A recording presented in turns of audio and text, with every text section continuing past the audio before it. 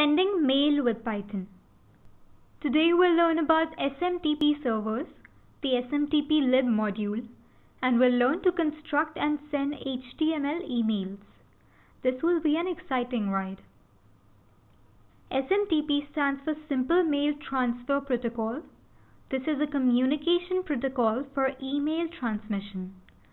SMTP is an application layer push protocol in the OSI model and can be used to send and receive emails. At the receiver, the mail is usually retrieved using the POP and IMAP protocols. To send an email, we need an SMTP server. This keeps listening for a request. Being the client, we open a TCP connection to the server and then send the mail.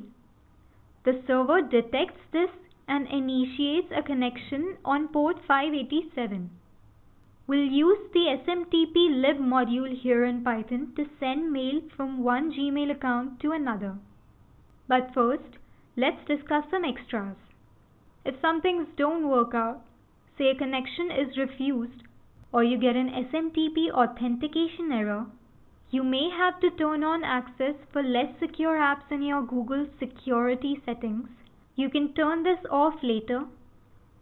Turn on two-factor authentication and create an app password.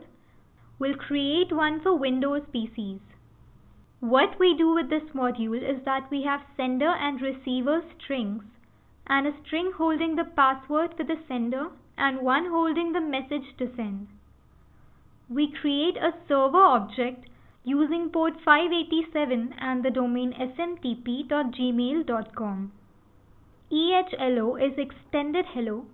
It lets the server identify the client and instructs it to use the eSMTP protocol. Start TLS uses a transport layer security connection. The login method takes the sender's mail and password and logs into their account. SendMail sends the message from the sender to the receiver, and closes the connection to the server. And so we've sent an email and received it at the receiving email address. Now we can also send HTML emails with Python. The rest of the steps are the same, but this time the message contains some HTML, so we use triple quotes to delimit it. This makes it really easy to build and send HTML emails. What do you think? I'm Ayushi Sharma. See you around in the discussion forum.